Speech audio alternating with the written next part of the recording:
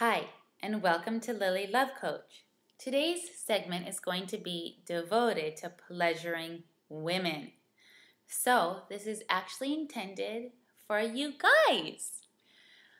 I don't know what it is, but it's been my experience and many of my girlfriends' experience that guys think we're all about clitoral stimulation and like rough fingers, and we don't like that. No. So please listen, this will make you a better lover, I promise. First, ask your girlfriend or your wife if she likes direct clitoral stimulation, because many of us don't. A lot of us do, and some of us don't. So if she does, great. If not, don't touch the clitoris, because if you do, it's like a live wire. That's how it makes us feel. It's no fun, okay?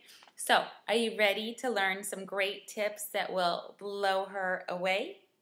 Let's get started. First of all, when you're trying to be sexual with us, of course we love vulva stimulation, but we love the rest of our bodies touched too.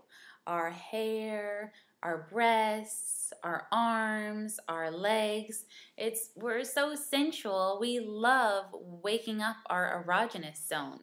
So play with our whole body. Use our skin as a canvas. And we don't like this same motion in the same spot over and over again.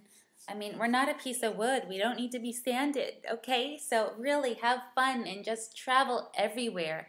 Light, delicate touch like you are using a feather, not like, you're just doing this because you want to have sex at the end. Like, show us that you love our bodies and you want to enjoy caressing every inch.